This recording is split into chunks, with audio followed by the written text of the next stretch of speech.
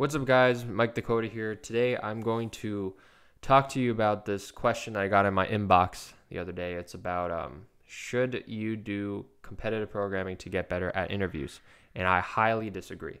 I don't think that competitive programming is a good use of your time to get better at interviews. And here's the reason why. Okay. Generally, the first two problems of competitive programming. Let's look at a recent contest, 709. This problem,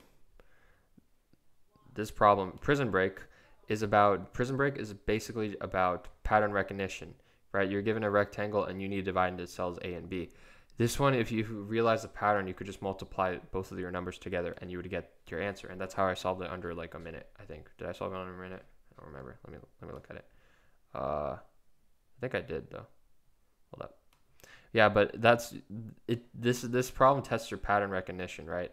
So like if you're here I solved it under a minute. But if you're basically this problem will never be asked in an interview.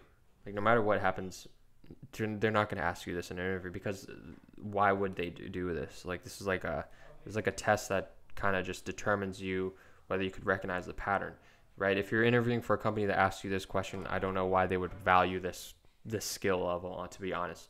But anyway, like if you have an interview coming up, being able to figure out this problem is not going to help you in your interview at all. Like you should actually be doing problems tailored towards the company that you're going to apply to, right? Like if you have an interview coming up for like, I don't know, Microsoft, then you should be doing problems that are previously asked about Microsoft on LeetCode, because then you were more likely to be able to solve the question when they ask you that question, right? If you've seen it before, you're able to explain your solution and solve that question. But these type of problems are not going to ask you. Like this type of problem is not going to get asked though. And here, another thing is that the first two problems generally are not data structures and algorithms problems. So they're generally basically math or ad hoc problems. So being able to do well in math and ad hoc, that generally determines whether you're good at the skill or not level or not.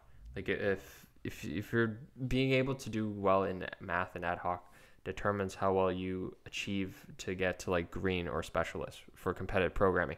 So this doesn't actually help you in an interview problem, because interview preparations are generally data structures and algorithms, and that wouldn't get asked in the first two problems of competitive programming. To get really good at competitive programming, right?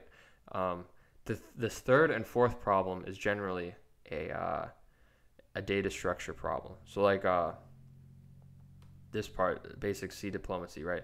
This is probably a data structure problem.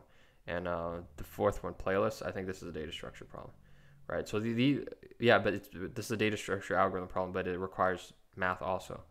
So like the problems are way too harder than an interview preparation, an interview question, right? The problems in competitive programming is way too more difficult to do it. So people who are good at competitive programming generally do well on their interviews, but if you don't have enough time to excel in competitive programming and you're just starting it before your interview, you will not do well, okay, on your interview. So if you have an interview coming up, you should actually do problems related to your interview, because you're going to ace those problems. Like if you want to do well in competitive programming so that you could ace any interview question, then be my guest, right? It will work for the long term, right? For like a period of like, if you do competitive programming for, I don't know, 1 year or 2 years or 3 years, let's say 3 years down the line, you're like grinding a question every single day. Like every single day, you're getting better and better, right? When you hit expert or specialist or candidate master, you could solve any interview question at that point, because the questions are too difficult. Like these questions are too difficult, right? That once you reach the level of, hey, I am able to solve like 4 of these problems very easily under an hour, right? No matter what, an interview during Google, Microsoft, their questions are going to be a breeze. You could solve that literally in a minute or 2 minutes, or maybe like, I don't know, maybe a minute is too much. Maybe like 10 minutes, 15 minutes. Like you could solve any interview question at that point. But yeah, that's pretty much the gist of why I don't think competitive programming is a good use of your time for if you have an interview coming up. It might work for the long term, but it's not going to be good for like short term gains. So yeah, Hope you guys enjoyed this video. Rate, comment, subscribe. And I'm going to continue the Spoj series. I haven't actually been able to upload for a while because of like school and midterms and stuff like that. But I'm going to be able to do that soon. I'm going to come back to uploading a lot of Spoj questions. But yeah, rate, comment, subscribe. I'll check you guys later. Peace.